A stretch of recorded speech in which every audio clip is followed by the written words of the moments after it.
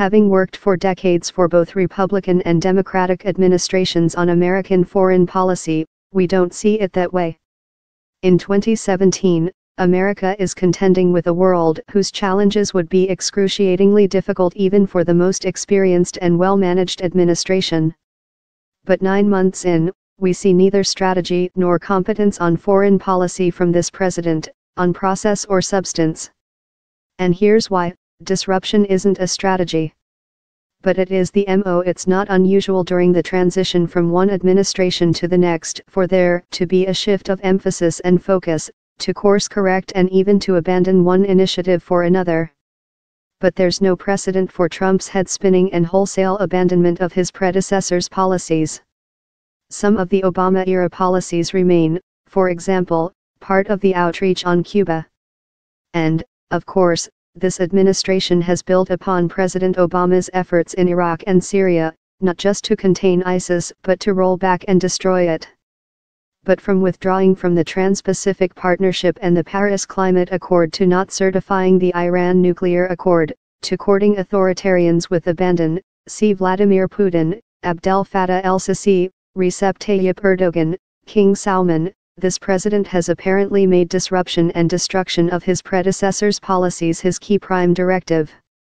And the logic of the approach seems driven not by ideology as much as Trump's personal aversion to Obama's policies and the need to satisfy his campaign commitments and the political requirements of his base. Disruption might be a plausible policy if executed as an effort to conceive and implement alternative policies. But Trump has left a vacuum that has shaken U.S. allies, provided opportunities for adversaries, and undermined U.S. credibility and influence around the world. North Korea, strategic impatience isn't working. Trump cannot be blamed for the North Korean conundrum he inherited from at least 3 of his predecessors. Unlike the United States, however, Kim Jong-un does have a strategy, and it's to acquire enough nuclear weapons and missile systems to deliver them so he can protect his regime from attack and perhaps further his objectives against South Korea. Part of what Trump has done makes sense: apply sanctions, try to get China to squeeze Kim and support U.S. allies South Korea and Japan. But not only is the approach not working, Trump's idea, what we call strategic impatience, as opposed to his predecessor's policy of strategic patience, has only deepened Kim's resolve to hang tough.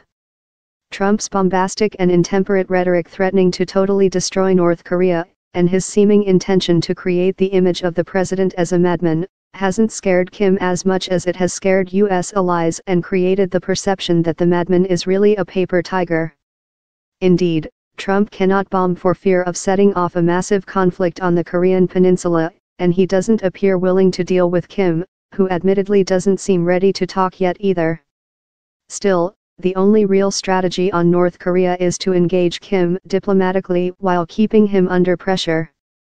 But Trump has consistently undercut his Secretary of State's own instincts and willingness to do so. In fact, Trump has no credible strategy on North Korea if he's unwilling to consider serious engagement and decides to play out the role of the mad president. This isn't strategy, it's dysfunction, and it could get the United States into a disastrous military conflict with Pyongyang.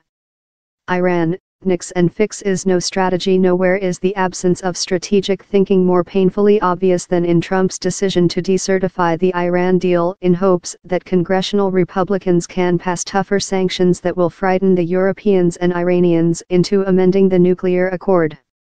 The Iran deal is flawed, but it is functional and has succeeded as a limited effort to keep Iran away from developing enough fissile material to weaponize, should they want to.